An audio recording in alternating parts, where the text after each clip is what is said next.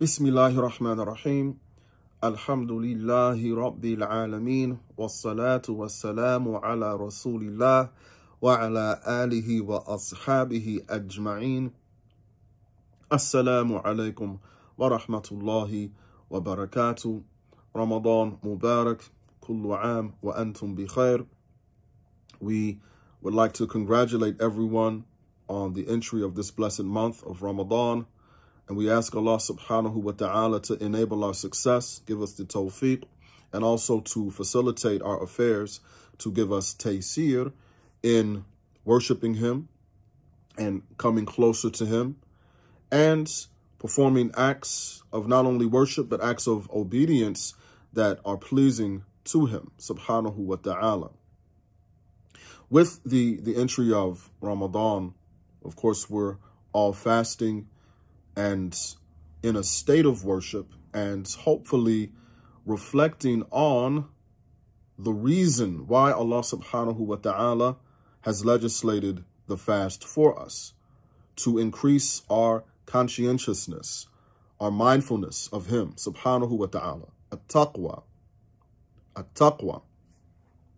And the role model for taqwa, conscientiousness of Allah subhanahu wa ta'ala, is our beloved Prophet Muhammad sallallahu alayhi wasallam.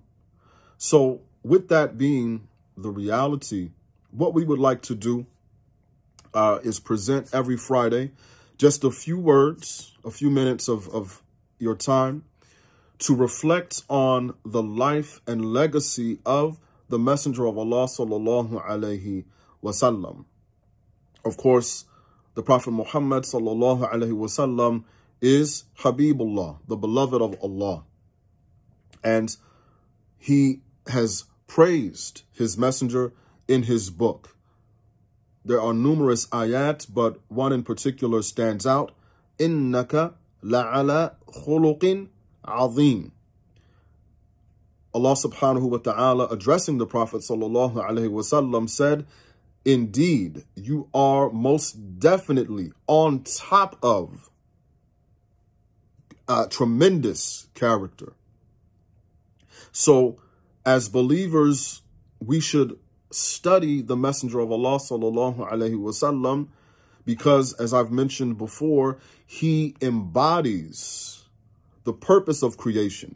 He's a picture of human perfection, sallallahu alaihi wasallam. So what we're going to be doing, again, every Friday, and you can look for these videos on YouTube and also on Facebook, inshallah, is we're going to take an aspect of what is called al-ulum an-nabawiyya, the knowledges, and you can also say the sciences of the Prophet, excuse me.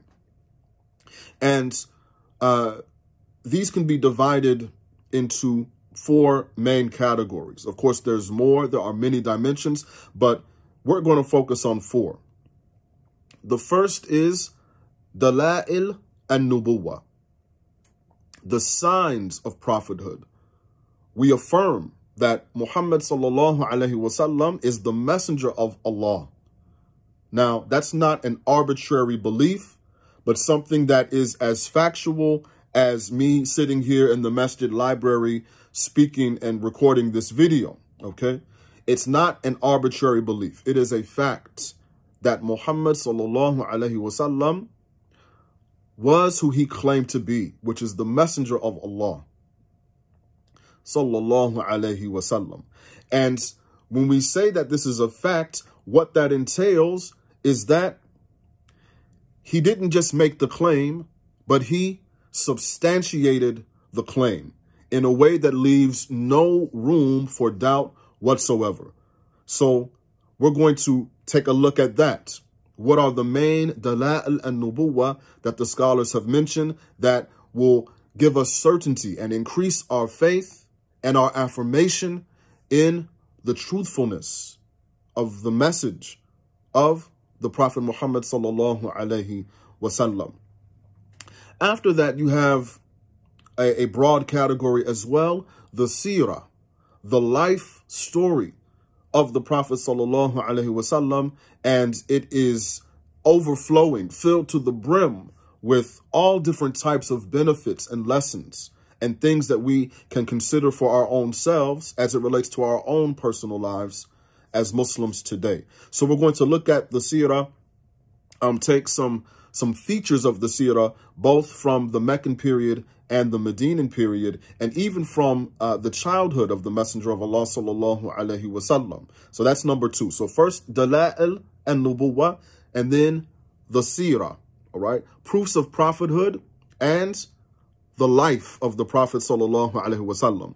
After that, the third chapter, if you will, that we're going to look at in this blessed month of Ramadan is the Shama'il, which we can loosely translate as the character traits of the Messenger of Allah sallallahu alaihi wasallam, as well as his personality. All right. So what was the Prophet's favorite food, for example? All right. What were the types of clothes that he would wear? How would he deal with children, sallallahu alaihi wasallam? All right.